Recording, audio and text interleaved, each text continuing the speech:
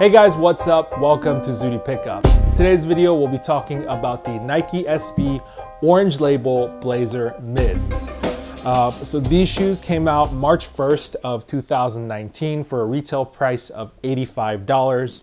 And they came out as part of the Orange Label collection. As you can see, the Orange Label collection is denoted with the Orange Label logo on the box. And essentially what that is, it's kind of like a collection of Nike's most core skateboarding shoes, just re-released in this black and white and gum colorway, and only available to core skate shops. So that's the big point here. The Orange Label series is like a line that Nike is revitalizing to be only available at skate shops. And this is, I think, pretty significant because I think it's like a throwback to Nike's original kind of stance when it came to Nike SB.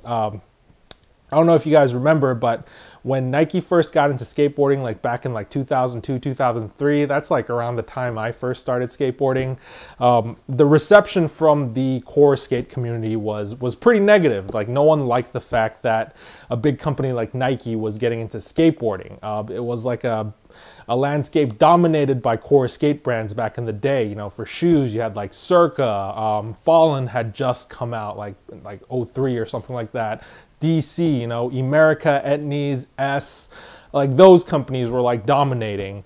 And Nike comes along and Nike's like, well, how can we get into this entrenched skate market? So what they did was they partnered with the local skate shop because they knew that was the way to the hearts and minds of the core skater.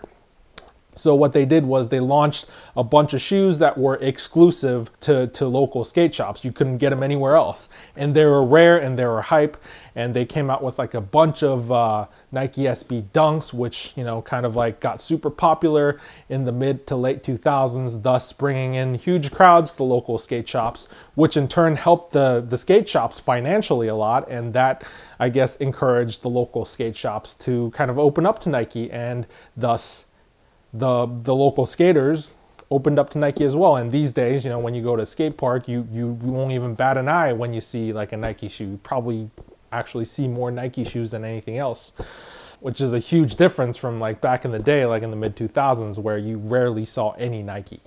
So anyway, all that aside, the whole like Orange Label campaign, I think, is to kind of like revitalize like the exclusive shoe program for local skate shops, because I think Nike SB has kind of fallen to the direction of like a more of a mall core type brand, like, but you know, maybe they're trying to revitalize their image. So anyway, all that marketing stuff aside, let's actually talk about the shoe itself, what makes it special and how it skates.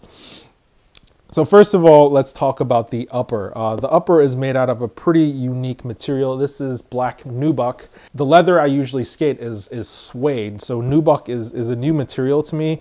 It's very smooth to the touch, and it has like a very premium look and feel to it. It is kind of rigid right out of the box, however. I will say nubuck is a pretty hard material.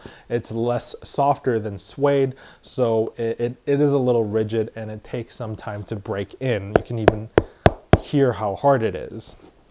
There's some additional detailing here, some premium detailing here. The swoosh, as you can see, is done in a white tumbled leather, very soft and supple. They've pretty much upgraded like every element of the shoe. You can see on the back here, normally this back patch is done in fabric, but as you can see here on this shoe, it's done in the nubuck as well. And then you got the Nike embroidery right here on the heel as well. So moving to the front of the shoe, you can see the tongue is made out of a nylon. It is very lightly padded. It's not like a super thick padded shoe. There's very minimal padding. The tongue is elasticized. There are elastic gussets on either side of the tongue. I can't really show you, but you know, you'll have to take my word for it. So it's almost kind of like a bootie. The tongue provides additional lockdown due to the elastics, and it won't like move around to the side. So if you're worried about that, it will not happen on this shoe. Moving to the top of the tongue, you have the Nike SB tag, and it's kind of done diagonally in line with the whole Orange Label Nike SB branding. And as you can see on the inside of it, you can see it is all done in orange, and it does say support your local here on the top. Moving to the top of the tongue, you can see that you have the trademark Blazer exposed foam right here. Moving to the laces, the shoe only comes with one set of laces, the pair that I have on here, the black laces with the orange tips. The orange tips do have the Nike SB orange label branding on them as well, and the orange does provide a nice little pop of color when you have the laces done up and tied, because that's the only kind of like orange that you actually get to see on the shoe when you're wearing it. Moving to the inside of the shoe, there are more premium touches.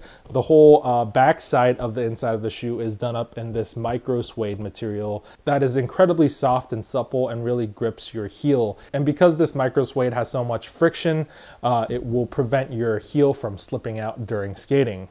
The front of the shoe, however, is done in just kind of like a normal mesh material to help your foot ventilate.